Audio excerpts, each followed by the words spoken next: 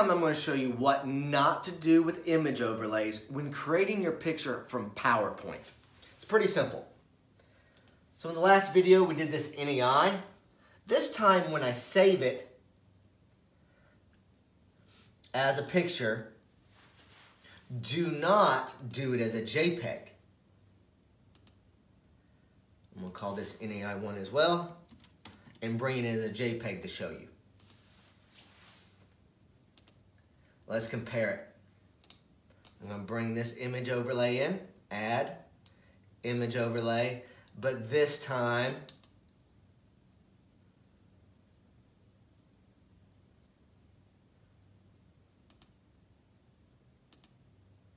the JPEG.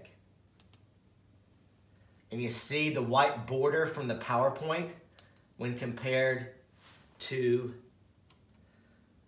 the one we brought in as a PNG. This is why you don't use a JPEG. So I'll be getting rid of that.